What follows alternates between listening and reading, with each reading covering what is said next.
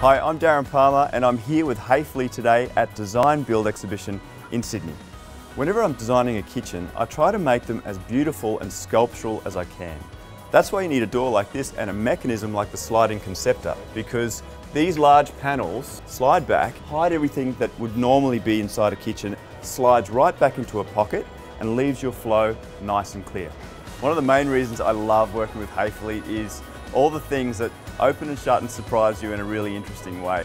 The opportunity to have this as a desk or a sofa or a shelf, but also when you're finished with that, you've got yourself a bed. So I've just stepped outside onto the balcony here at the Häfele stand, and I'm here to show you something really cool called Solar Lux.